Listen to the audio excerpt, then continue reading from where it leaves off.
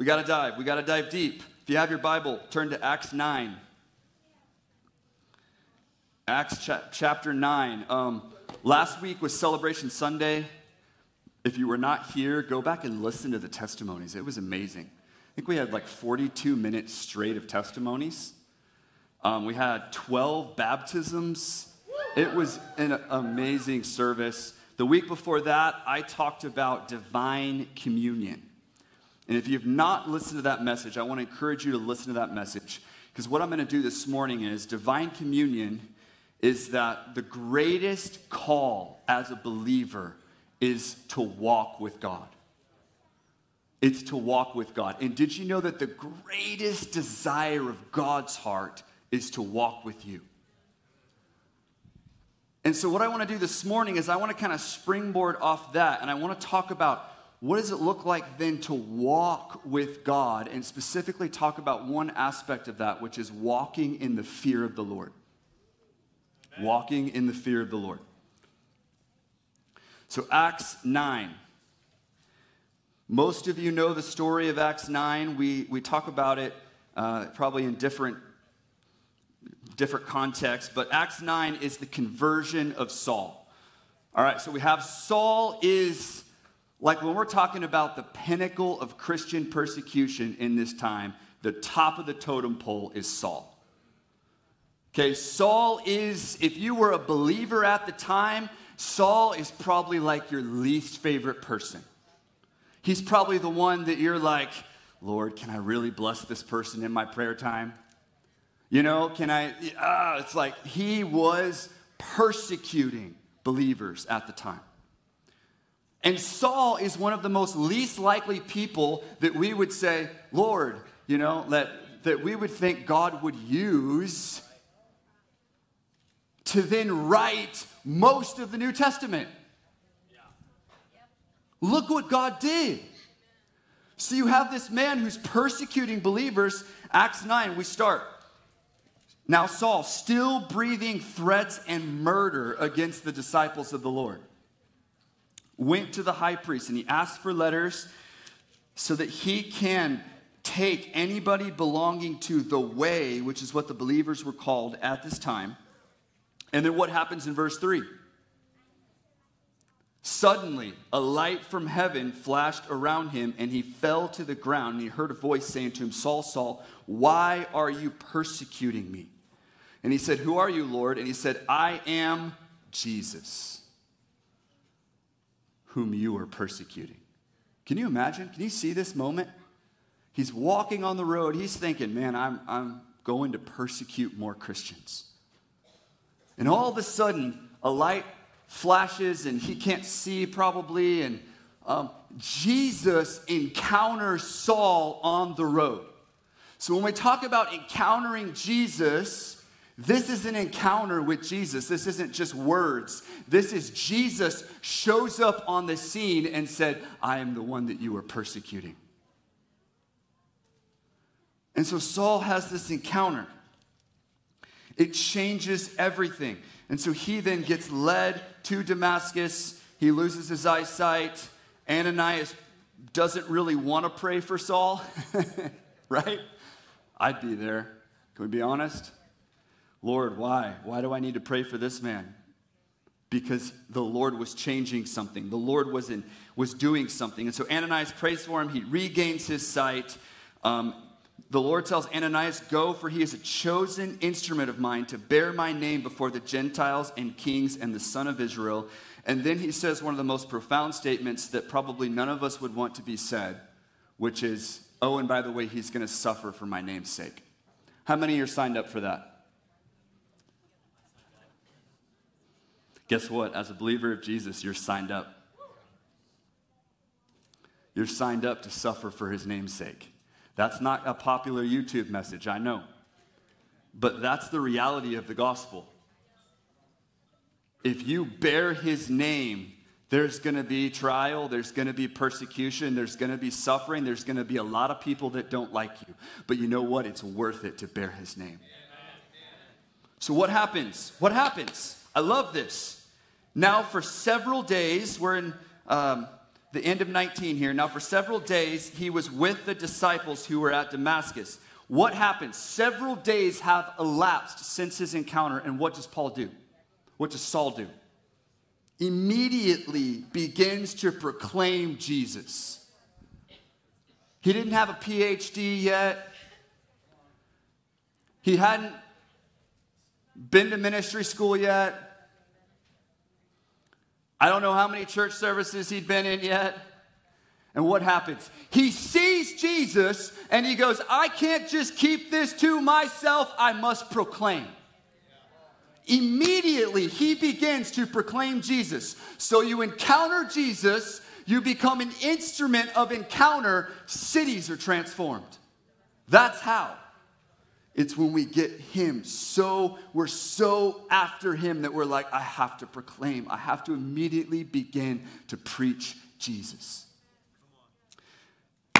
Now, what happens? The Jews don't like this.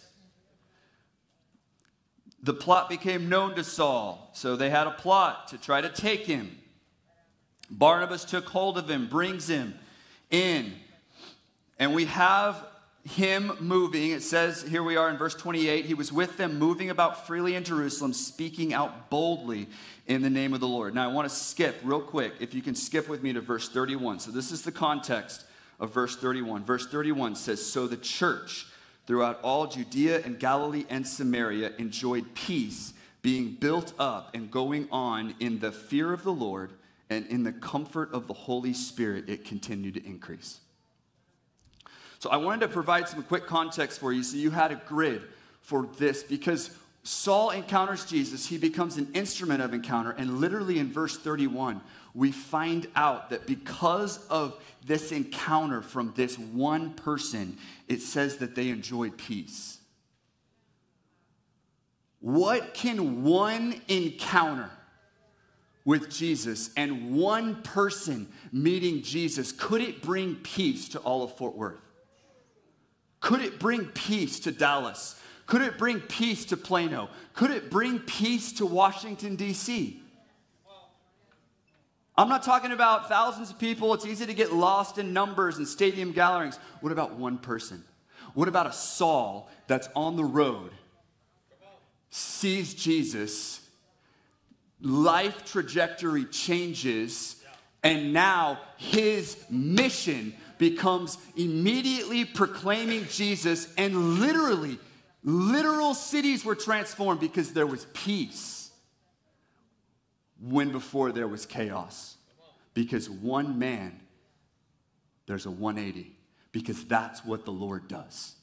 He takes somebody who's stuck. He takes somebody who's persecuting him. He takes somebody who maybe he might be the most against Jesus right now. And when they encounter him, their life changes, and the person that most hated Jesus becomes the person that most loves him.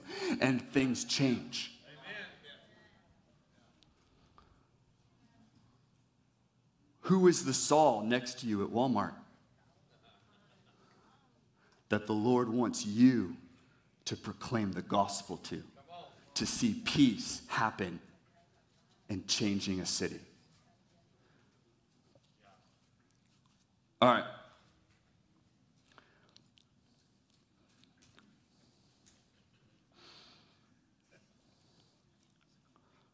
So what I want to talk about today is I want to really hit on the fear of the Lord. Okay? I want you to see the church kept increasing. Not because they had it all together, but because they walked in the fear of the Lord and the consolation, exhortation, or strengthening of the Holy Spirit. All right, what is the fear of the Lord? Does anybody know what the fear of the Lord is? The beginning of wisdom. Okay, anybody else? Reverence, awe, shun evil. It's good. You're all right.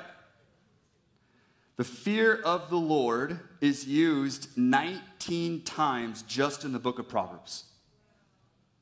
The exact phrase, the fear of the Lord. Proverbs 8:13 says, the fear of the Lord is to hate evil, pride, arrogance, and the evil way, and the perverted mouth I hate. Proverbs 9:10 says, the fear of the Lord is the beginning of wisdom, and the knowledge of the Holy One is understanding. Proverbs 14:26, if you want confidence, it says, in the fear of the Lord there is strong confidence. The fear of the Lord is a fountain of life by which one may avoid the snares of death. In 2 Chronicles 19:7, it says, now then, let the fear of the Lord be upon you. Be careful about what you do, for the Lord our God will have no part in injustice or partiality, or in the taking of a bribe. David in Psalm 19:9, he says, the fear of the Lord is clean, enduring forever. The judgments of the Lord are true. They are righteous altogether. So from these passages, we find aspects of the fear of the Lord. I'm going to skip here. Aspects of the fear of the Lord. The fear of the Lord does not look like evil, pride, or arrogance. So if you're walking in the fear of the Lord, evil, pride, and arrogance are not to be part of it. Okay, the fear of the Lord isn't just wisdom. It would have been one thing for Solomon to say, the fear of the Lord is wisdom. He says it's the beginning. What's the point? You can't have godly wisdom without the fear of the Lord. It's the beginning place of wisdom. The fear of the Lord is confidence. The fear of the Lord is life that leads you away from death. It is clean. That word clean means pure. It's pure. And it brings increase. We see that in Acts 9:31. The church increased. The fear of the Lord actually brings increase.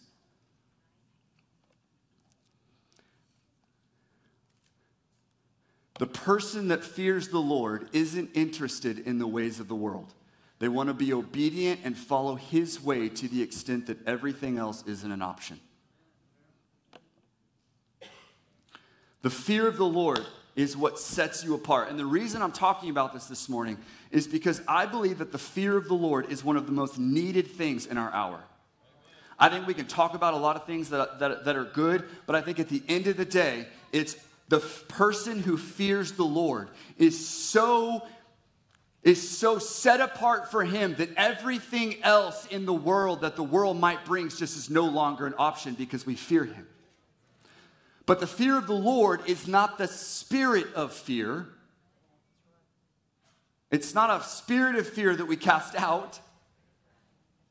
It's I fear the Lord. It's reverence, it's awe.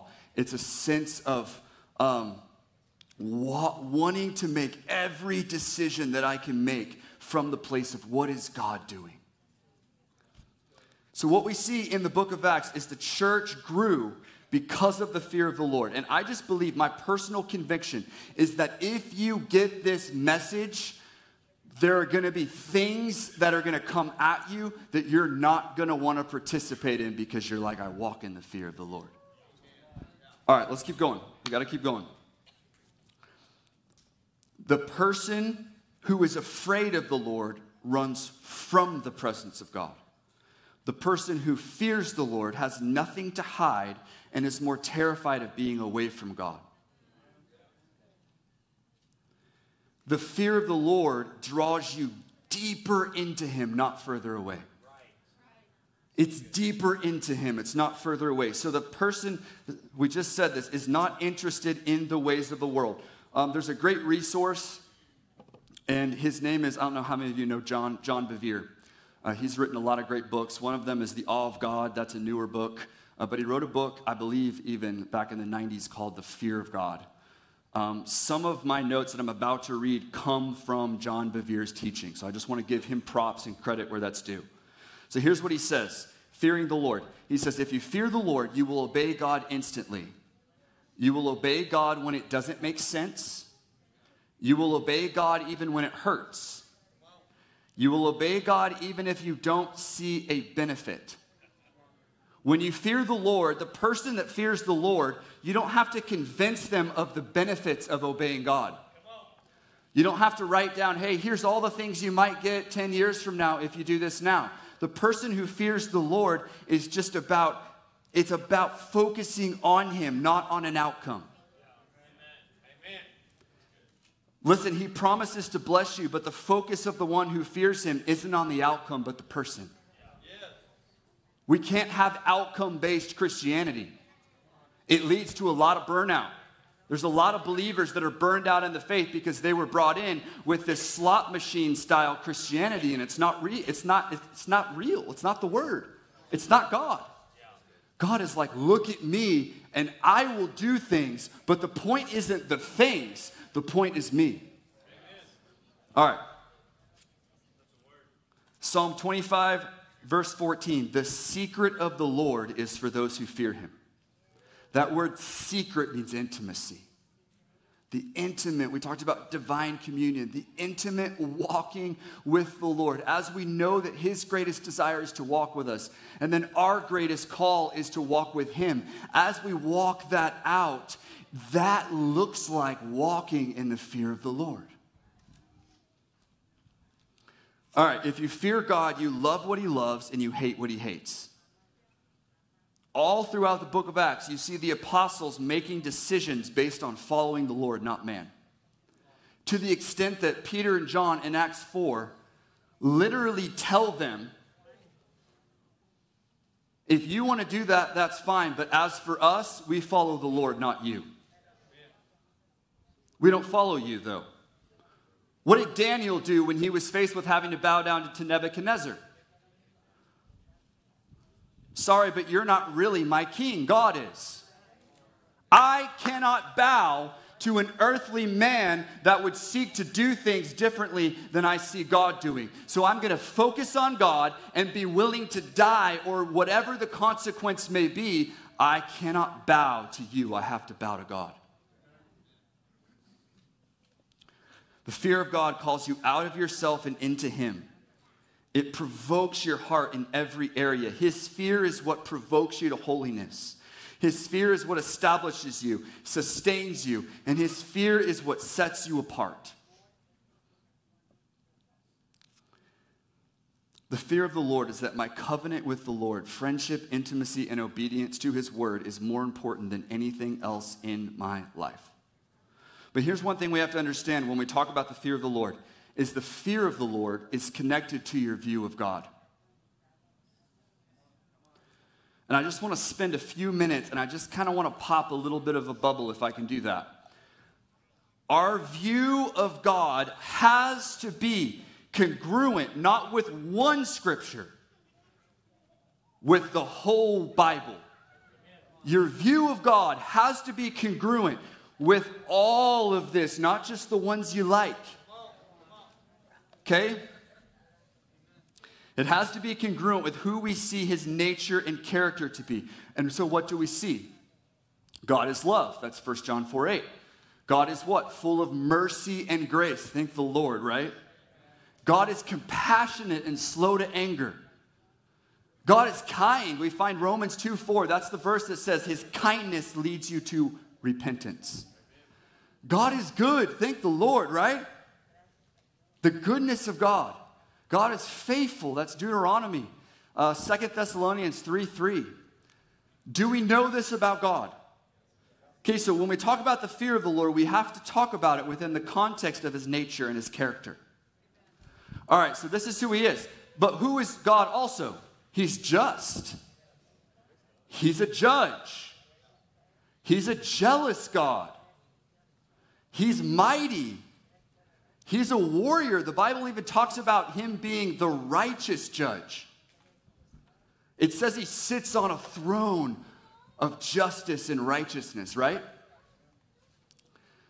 So here's the deal. We have to have both of these aspects of God. I think a lot of times we love this list, and we're not a huge fan of this list all the time. Wait, you mean he cares about injustice? Wait, well, hold on. You mean he hates wickedness? Whoa, hold on. You mean I'm going to give an account for my life at the end of my days? Hold on, you mean he cares about the state of my heart? You mean he cares about the decisions I make? You mean he cares about the choices I make? And sometimes we have this version of God where we love this list, but we don't like this list because now we can't just do whatever we want. Because that's the fear of the Lord. Is this making sense? Okay. I felt like I needed to go here this morning. This is not going to be a popular reel on Instagram, but it's all good. Sometimes I think what happens, and I feel this sometimes in our culture, is that we only say that God is the attributes on the first list. But when people start talking about him being a judge and just and one who hates evil, we start to not like that God anymore. You mean God doesn't love all of the decisions that I make? Yeah, he loves you. But he doesn't love you participating in wickedness. He desires to draw you into his heart. And out of that place, this is what grace is, guys. What is grace? The empowering presence of God to draw you into him, not away from him. So grace is deeper into him. So we have this walking in the fear of the Lord is I'm drawing deeper into the Lord, which means I'm inevitably drawing deeper away from all of these things that don't satisfy. I'm drawing deeper away from wickedness, deeper away from evil. And you begin to see it in your life because the Holy Spirit brings things up and you're like, I don't want any part of that. Right? So we have to understand that God is all of these things. He is both loving and a righteous judge. He is both kind and jealous of your attention. This is crucial to our understanding of the fear of the Lord. The fear of the Lord holds to the fact that God is love, he is kind, he is compassionate, he is good, he is faithful, but he also hates evil. He's jealous of your attention. He stands for righteousness, and we read in Psalm 5:4, it says he doesn't delight in wickedness. Listen to me very carefully. This is not condemnation or shame. This isn't about any of that. This is about we're drawing deeper into the Lord to understand that God does care about justice. God does care about displacing evil with good. God does care about these things. And he can be both loving and he can be a righteous judge. He's both. It's who he is. It's his character. There are consequences for evil. Sometimes I wish there weren't, because that's an easier thing to say. But guess what? That's not going to bring transformation. All right. This is what love should propel us into. God is both love and just. He is both full of mercy and grace, and he's the righteous judge. So his heart is for good, not evil. That's important. His heart is for good and not evil. I'm not saying we don't make mistakes or that we do this perfectly, but I'm saying that what we choose does matter. And I think right now, I just need to hit this real quick. I think right now, the Lord is raising up a remnant that doesn't care about anything other than walking in the fear of the Lord. And I think this is part of it because we understand he's jealous for my time. He's jealous for my attention. He's a mighty warrior on my behalf. And I know that I'm going to give an account. And so even if I make a mistake, it's okay. It's okay. Let's turn to him. That's repentance. There's confession, and we turn to him. But the point is that when I'm faced with a decision, I'm faced with the fact that I know that the Lord does care what I choose in this aspect, and I'm going to choose him. I remember one time I was doing some social media for a particular client. I do some marketing. It's kind of something I do on the side. I've been doing it since 2017. And I had a particular client that I was running some social media for, just posting on their page. And there ended up being a conversation where they were starting to ask and say, hey, like, can you promote some same-sex weddings? And like, can we start marketing this? Because we feel like we need to market this. And again, please understand, I say this with all the love in my heart, okay? If you're struggling with identity in that area, just know that we love you and there's no judgment or condemnation in any way. But I do want you to just know, as a business owner, this was a really big struggle of mine. Because I was faced with the potential of money's coming in, business is here, but now there's an ethical decision based on what I believe, which is I believe that the Bible talks about marriage being between a man and a woman. Amen. So what I see in Scripture, it's what I see, okay? No judgment, no condemnation, but this is what I find in here, is that is biblical marriage, okay? So I'm struggling with this. I remember calling several people. I think I called my dad, and I was like, what do I do? Like, what do I do? Like, this is a really difficult decision as a business owner. And I remember the Lord just put it so hard on my heart. He was like, it's your business, so what do you want to do, and what do you want to value with your business?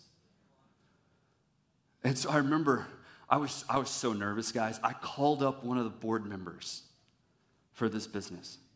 And I was like, hey, this is what's going on. I'm going to be honest. This is a struggle of mine. So I bless you guys. If you guys continue down this path and you really want to market it, it puts a reflection on me because I do your marketing. And so because of that, if this is where you guys want to go, that's fine, that's great, but I'm going to have to stop doing social media for you. This is the conversation that I had legitimately. Well, this board member ends up calling other board members. They end up having a conversation, and because of my one phone call, they end up making a decision not to market and pursue that.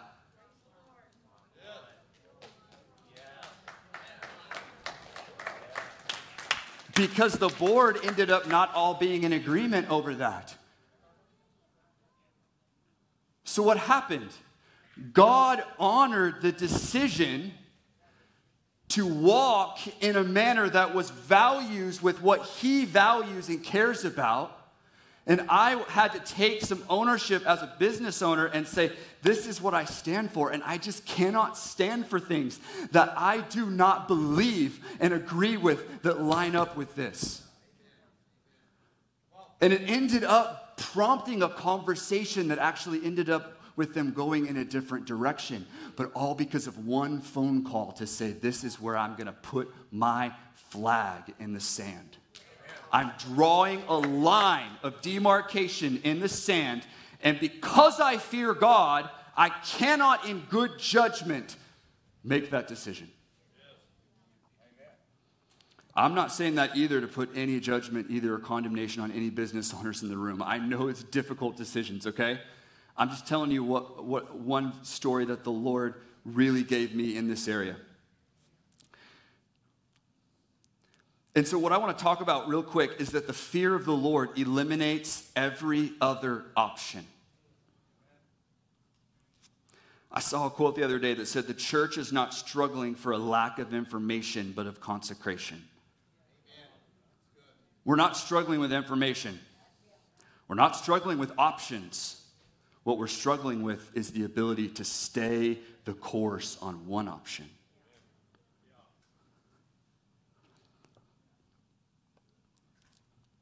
What does too many options do to your ability to choose one option?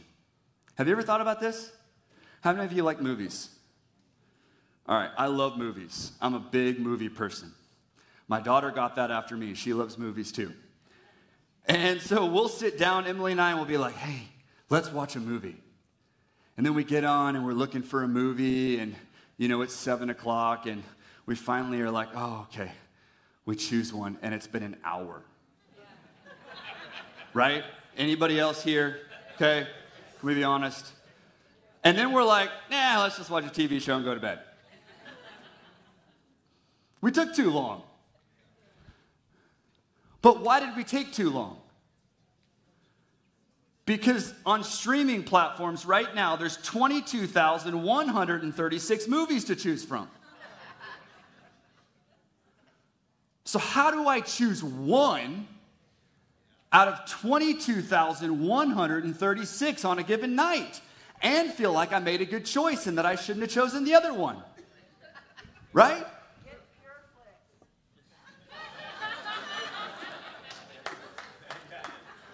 What about eating? Some of you, it's 12 o'clock almost. You're already thinking about lunch. I hear you. Did you know that there's 15,000 restaurants in the DFW Metroplex? Do you think you can choose just one right now? Online dating, 5 million active users. Try to find one person, right? Ah, that one hurt. If I go on Amazon right now and I search for toothbrush, how hard is it to choose a toothbrush? There's 10,000 options. Oh my gosh, 10,000. I just want a toothbrush that cleans my teeth.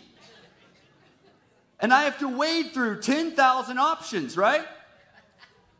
There's been a lot of research done on this. Listen to this. This is actual psychology research. Choice overload, they actually call it overchoice. Okay, overchoice is a cognitive impairment that occurs during a decision-making process when we are presented with too many options we cannot easily choose between. This is real, okay? Our ability to make a good decision is reduced by the overload of choices. Wow. Listen to this, though. This is the one that got me. It's not just that making a good decision is reduced, it's that your satisfaction is reduced.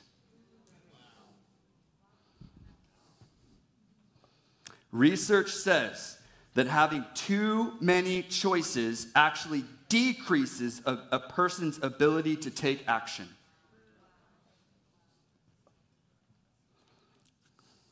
Is that not real? It's why I spend an hour trying to pick a movie. It's why I end up defaulting to my favorite restaurant instead of picking a new one. It's just too darn hard. So what happens is in the world that we live in, the options only increase. There's only more toothbrush results. There's only more restaurants. There's only going to be more movies.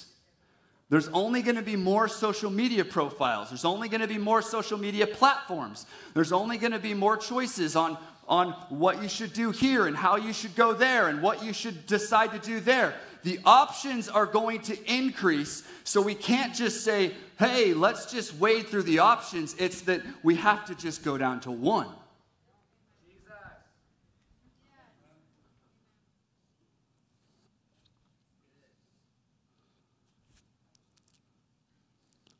Because the more options you have, the less satisfied you are with the result.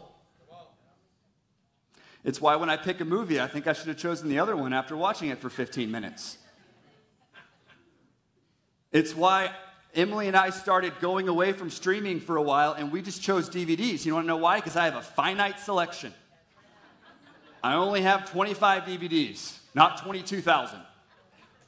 Making a decision became easier. Did you know that walking in the fear of the Lord makes the decision easier? Oh, come on. What happens? It eliminates all other options. Wickedness, nah, let's not watch that. Evil, nah, let's not watch that. Why? Because my yes to the fear of the Lord means that about 17,438 of those choices I can't watch.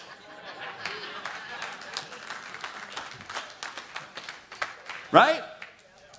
The one option eliminates all these other options. And you know what it does? Oh, it makes me a lot more satisfied. It reminds me of the story of the Israelites in Exodus 32. Moses goes up on the mountain, right? He's up there, and for the Israelites, he's up there too darn long. And it says what? Moses delayed coming down the mountain. So you can picture this. Moses is up on this mountain, and you're the Israelites, and you're like, man, come on, Moses, we got to get going. We need a leader, and our leader is up on the mountain with God. So what happens? In seasons of delay, there's a temptation to disregard plan A and to go to plan B. So the Israelites decide, man, you know what? Hey, I got an idea. Let's do this. Let's create a golden calf. And this golden calf will lead us because we need a leader.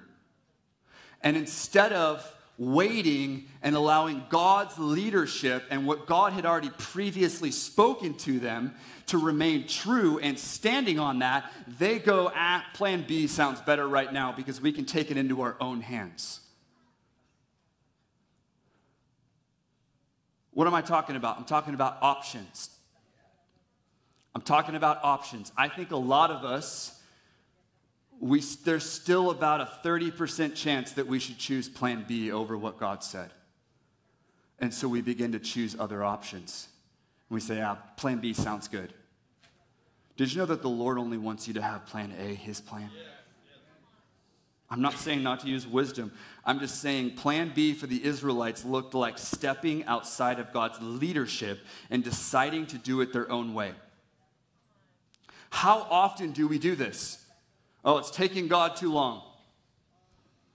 Oh, that prophetic word I got 5 years ago hasn't come to pass yet, so, I don't really need to step into this. God said that a month ago, and we begin to make decisions not based on what God says, but because there's a season of waiting or a season of delay, there could be a temptation to pull ourselves out of what he said and to begin to go our own way. But the person that fears the Lord said, this is what God said. This is what he said. And I'm going to follow that with all I've got. When seasons of delay come where we have been waiting, we have to choose to follow what he has said. What's the point? Stick to the one thing. The fear of the Lord eliminates all other options. It makes it so you don't need a plan B. You don't need a plan C. It would have been easy for me to make a plan B with that business and say, I'll just market these posts, or I'll just do this. Instead, the Lord actually out of that season, listen to this, out of that season, I lost my biggest client after a while. Even though they had made that decision, they ended up wanting to part ways. And the Lord gave me the biggest client I've ever had in my life after that. Enough, like almost 4 times the income.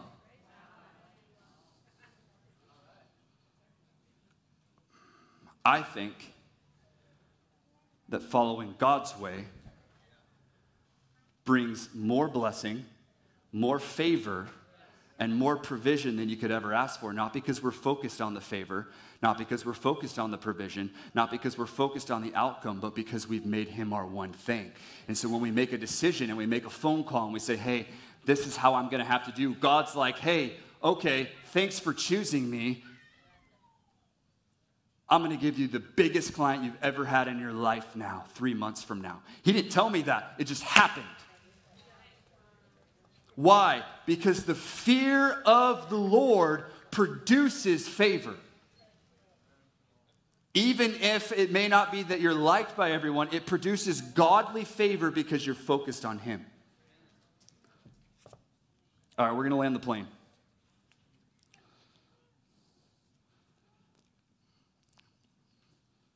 This is the reality of Acts 9. The church increased, not because of messages about being blessed. The church didn't increase because they had more programs. The church didn't increase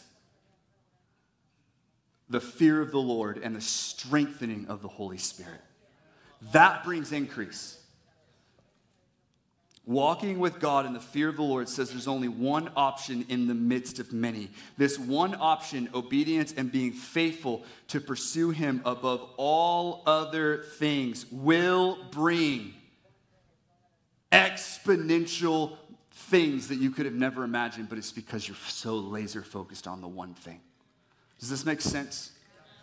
Out of all the options in the world, we cannot allow options to creep into our decision making all the time. We cannot allow options to creep into all this stuff. It's what is God saying? What is God saying? All right. If I could have keys, if you want to, you can go get your kids in just a little bit, bring them back in. But I'm going to land. The reality of the fear of the Lord and the church increased because the fear of the Lord will never let you live on the fence. And you know what, guys? Can I be honest? Can I crush some stuff right now? We have been on the fence for too long. There has been a fence in the church that said it's okay to do these things. There's still blessing and all this stuff. There's okay to do this. And we've been okay with the fence. And God is saying, we are called right now. I believe we are preparing the way of the Lord. John the Baptist was a forerunner in that he prepared the way of the Lord for Jesus to show up on the scene. I believe we're living in the days when we're preparing the way of the Lord for his return. And as we're drawing nearer to that time, it becomes more and more apparent that we cannot ride the fence. We cannot be half in and half out. It cannot be okay to choose this one day and then not okay when I'm in church. Oh, man. Guys, it's either hot or cold. It's either I am all in and I walk in the fear of the Lord, and this is a love thing. God loves you so much to draw you deeper into him and to say, hey, my heart is that you not choose anything but me. My heart is that you not have to ride the fence. My heart is not that you choose 17 other options. It's that you focus on the one. It's David's cry in Psalm 27 when he said, one thing I have asked, that shall I seek, that I may dwell in the house of the Lord all the days of my life, to behold the beauty of the Lord. David's cry was one thing. It's the one thing.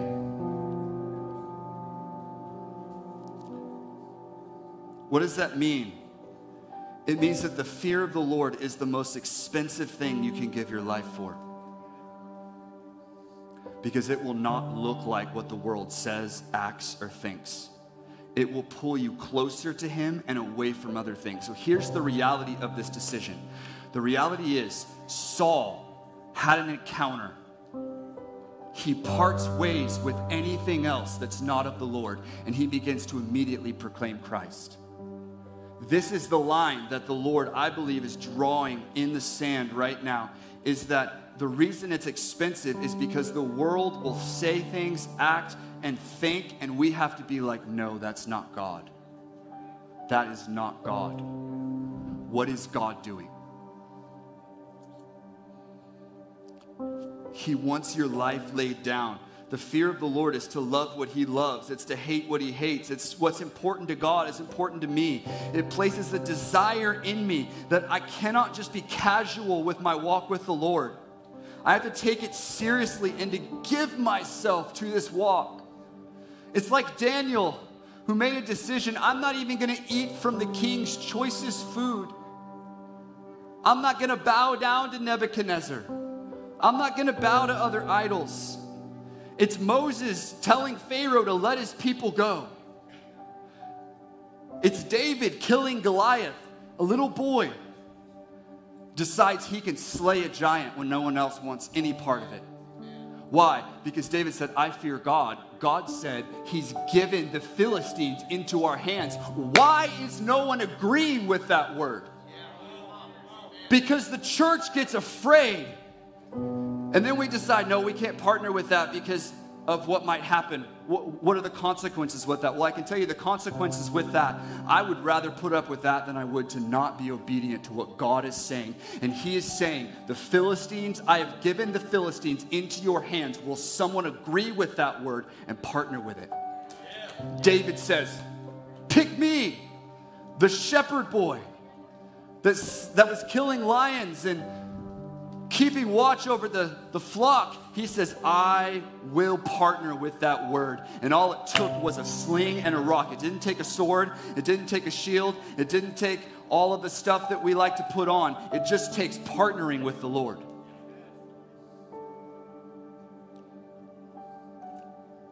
Faith looks like being anchored to what he says. This is how to walk in the fear of the Lord. It's that his voice is the loudest one you listen to. His way is the only way. It's the one thing. You're not always going to do it right. You won't always make the right choices, but you got to keep coming back. You got to keep coming back as David did. And he said, one thing, Lord, one thing, Lord, one thing, Lord, one thing, Lord. I made a mistake back there, but one thing. I turn back to you. I turn back and I say, one thing is you. Can we just stand?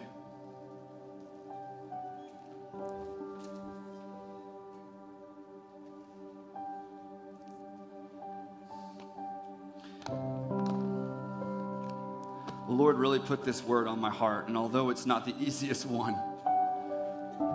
the reality is that the days that we are living in don't call for passive Christianity. The days that we are living in don't call for fence Christianity. It doesn't call for culturally correct Christianity. The days that we are living in don't call for half in and half out. It doesn't call for more options. It doesn't call for, well, let's do plan E. Let's take the church growth model, plan C. I'll give you one church growth model: walking in the fear of the Lord and the comfort of the Holy Spirit. That's the only church growth model that I'm subscribed to. I'm laser focused on Him, and He draws, He brings. It's not my job to fill this place. He will do it. And He already is doing it. But not because we're so focused on strategies. Because we're up here for an hour saying, you satisfy my heart every time when you walk in the room. It's because we spend an hour doing that. And we spend an hour worshiping Him, laser focused on Him, making decisions with Him in mind, focusing on Him. And when we do that, things begin to happen. Increase comes. The cities begin to have peace. Cities are transformed because we encountered Him, and we became an instrument of encounter. And we walked out there and we said, hey, there's a line in the sand. Let me help you. Let me help you. Let me walk in the fear of the Lord. And you know what? Let me tell you something. People are not attracted to cultural Christianity. They may think they're attracted, but then they find out, oh, it doesn't actually change people. There's not transformation there. People are attracted to the fear of the Lord. Because when you make a decision that says, my life is anchored in the fear of the Lord, and you begin to align yourself with that, and you say, I can't do the fence. I can't do half in, half out. I can't do cold sometimes and hot sometimes. The Lord brings things, and you begin to be set apart, because the Lord isn't looking for more information. He's looking for more consecration. We don't need more choices. We just need to make sure we're choosing the right one. Him. So I'm just going to pray. Lord, I thank you that as a house that we are walking in the Acts 9:31. That is our church growth strategy. That is what we're after. We're after the fear of the Lord and the strengthening of the Holy Spirit. We thank you that our ability to walk in the fear of the Lord comes because your Holy Spirit is comforting us, exhorting us, strengthening us. And so I ask you right now, Lord, we just draw a line in the sand and we say, we will stand for what you stand for. We will stand for purity. When culture says this is what it looks like, we're going to say, no, this is what it looks like. Because this is what God says, and this is what His Word says. This is what truth is. I ask you that amidst all the other options, that we would choose the one thing. That we would listen to the one thing, that it's your voice that we are after. Lord, we just say that we will love what you love. We will love people even when they're our enemies. We will love them even if they're betraying us. We will love what you love, but we will also hate what you hate, and we will also pursue justice. And we will say, let no wickedness be part of my choices. I choose to walk. The fear of the Lord is clean. It's pure. It's stepping into purity. And so, Lord, I release purity. We release walking in the fear of the Lord to a state that we say, there is no other option but pure, but holy before you. Who may ascend the hill of the Lord, but he who has clean hands and a pure heart. Lord, we ascend the hill of the Lord knowing that you've given us clean hands and a pure heart. So we step into that. May we walk in it. May our decisions look like it, Lord. And I ask you that you would raise up people that are willing to be loud in culture about this. That we would be loud to say the fear of the Lord is the only way. The fear of the Lord is the only way. It may look like I'm making a poor decision, but really I'm aligning myself with God, and let Him bring the favor. Let Him bring the blessing. Let Him be the increase. Let Him bring provision. So Lord, would you anchor us deeper into the fear of the Lord? Would we be a church that we don't just read the book of Acts and we think, man, it's so cool what they did back then. But we think, let's read the book of Acts and go, oh Lord, what are you doing now? What are you doing now? We thank you for the healings now. We thank you for the Holy Spirit moving. We thank you that the Acts wasn't just written for then, it's written for now. But that you're raising up a people that are willing to say, we will only follow God. We will only follow Him.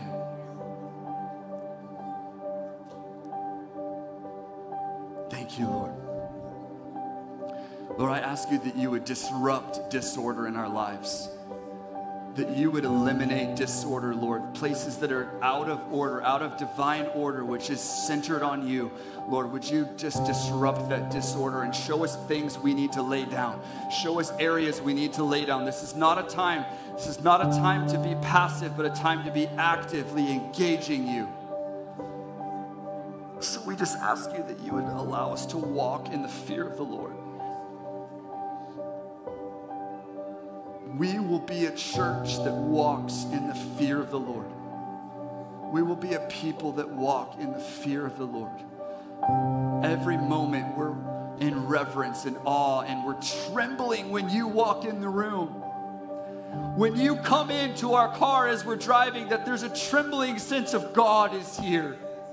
The living God is with me. May we tremble in awe again, Lord. Would you bring back a place of holiness? Would you bring back a better realization of the glory and the magnificence and the radiance of who you are? That we would tremble when you walk in the room. That our hearts would leap, that there would be something inside that goes, oh, there's God. There's God in the midst of Starbucks. There's God at Walmart. There's God. Restore a tremble and a holiness, Lord. There's a return to holiness. There's a return to trembling. That we would tremble at your presence. That we would not just take it lightly. Thank you, Lord.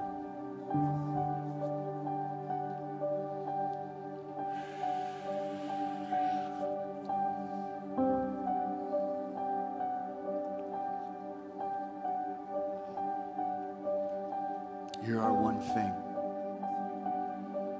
You're our one thing, Lord. And I will just say that I will give my life amidst all of the costs, Lord. Whatever it costs me to walk in the fear of the Lord, I'm willing to pay that price. Oh, hey. I'm willing to pay that price, even if it maybe it's going to hurt some business. Maybe it's going to hurt some choices that I've become really comfortable with. Maybe it's going to disrupt a few plan Bs and a few plan Cs. But Lord, I choose to go after this expensive, costly thing because it's the only thing that satisfies. It's the only thing that brings true change. Culture's not going to change by us choosing all of the other options. Culture's going to change because we're so focused on the one. So Lord, I say that I will pay the price to do things differently than the world does them.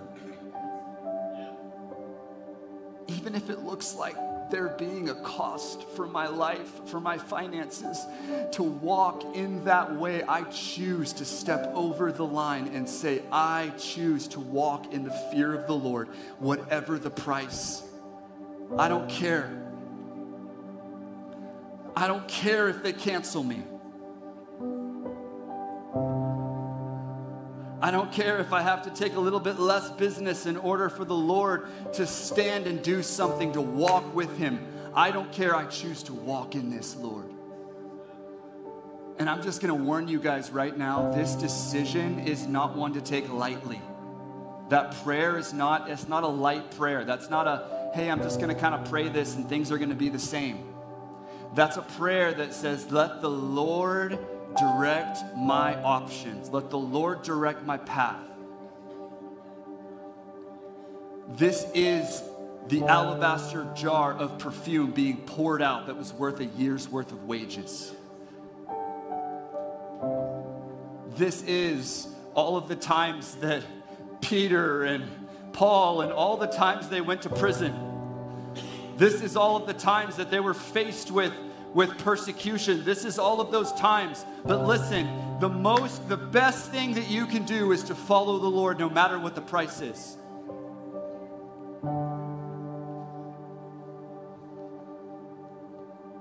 So Lord, we make that decision as a church. Even as we're talking about vision this month and with our team, we make the sole decision that you are our one thing. Convergence Church is yours.